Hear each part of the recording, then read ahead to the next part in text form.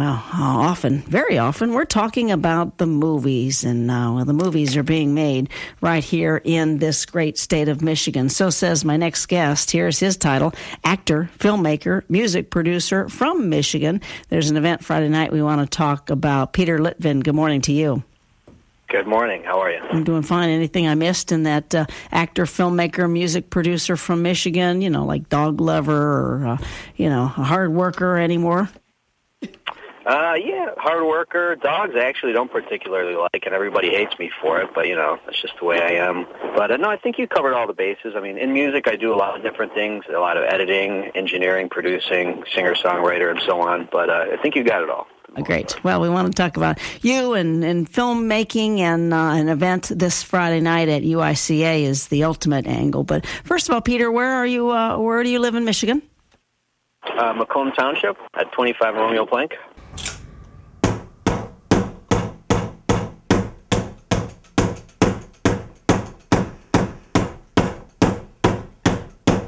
They call it, across the state, and yet we're all in this together. When did you start getting the film bug bit? I think about 7 or 8 years ago, maybe a bit more. I had moved to New York, and a good friend of mine that I went to high school with named Greg DeLiso, who's also from the area, still lives here. He had moved to Bay Ridge, Brooklyn, and I moved out there to work in music, and we lived in the same neighborhood. Eventually, we were roommates, and he's a filmmaker, the director, co-creator of Hectic Knife. And, we were just making all kinds of short films, and he was making music videos for me, and that's kind of how the whole thing got started. It's great. Well, and of course, I've liked movies my entire life. I'm a huge, huge movie fan, independent film fan, and so it kind of stemmed from that. Yeah, they say you got to watch movies to make movies, and you're a testament of that.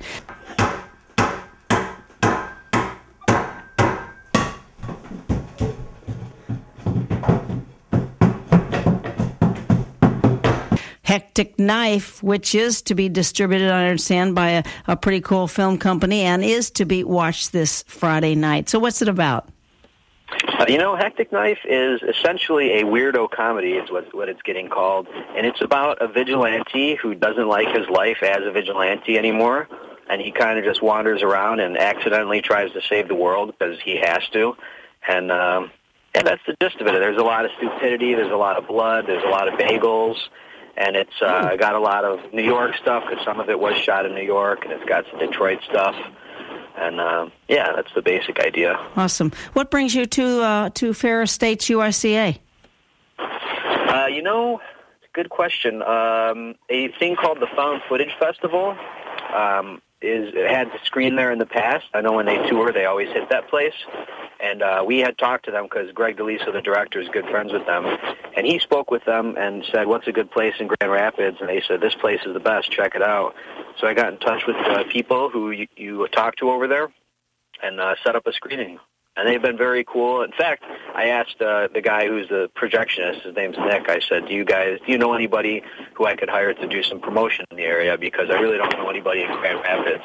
And he put me in touch with some really, really cool filmmakers, people in the area who we hired to help promote the movie. And I met them already last week and when I was out there, and very cool. So we're excited about it. Yes, talking about filmmaking, Peter Litvin, actor, filmmaker, music producer, right here from the state of Michigan, starring in and producing a film called Hectic Knife. What's your role in the film? I play the main character, Hectic Knife himself. Believe it or not, as stupid as it sounds, and we make fun of that throughout the movie, that is the main character's name, is Hectic Knife. So it's, he jokes online that it's a biopic about him. But, I do play some other characters, but my main function in the movie is the lead character, and then I did all the score, or most of the score, a lot of the sound effects, and the mix as well. Wow. So do we call this a feature film? I mean, are you able to make films here in Michigan? Yeah, you definitely can. It's definitely considered a feature-length film, which is, I'm kind of an idiot when it comes to filmmaking. And when I talk to people and they say, well, you're a filmmaker, you're a producer, whatever, I always say, well, I'm a fake filmmaker, so there's a lot of gaps in my knowledge when it comes to that. But definitely it's feature-length, and you absolutely can make movies in Michigan. That's great. Peter, do you have a target audience for this genre? Yeah, they have to be... I guess I don't know what the laws are. I don't know if you guys probably are aware of it, but to get your movie rated is really an expensive process. And because of the way the movie system works and the kind of difficulties you can have getting your movie to play in a theater, it's not all that important to actually get it rated. But if it were rated, it would definitely be R-rated. So using that logic, it should technically be 17 and up. But I'd like to think that when I was around 15 or 16, I certainly would have loved to have gotten my hands on this movie and watched it. And beyond that, I can tell you conservative types typically won't like it because it's got a lot of profanity, it's got a lot of violence, and that's kind of, not the profanity part, but the violence part is kind of typical of trauma movies. Not to say that trauma movies specifically encourage violent content, but certainly like there's a lot of it in some of their movies, and they're open to using that kind of stuff in their films. So to give you an example, my brother, who I love to death, and he's a great guy, very conservative, and I thought he wouldn't like it at all. And bizarrely, he actually liked a lot of it and told me what he liked about it. And I had also thought because of the nature of the comedy, which it's so stupid. It's like Greg DeLiso and I's sense of humor revolves around idiocy and stupidity, which can be found in all facets of life, we think. And so because of that, that's the nature of it. I thought there was a lot of artsy types who would find it to be, really just stupid and not think highly of it. And interestingly enough, it's getting a good reaction from the art crowd. They're calling it like deconstructionist humor, and they're just laughing at it, which is, amazing to Greg and I. Oh, that's awesome. Well, again, Friday night looks like 8 o'clock is the showing. Get there early at the UICA, our UICA Urban Institute of Contemporary Arts. How do we find out more information about Hectic Knife, Peter?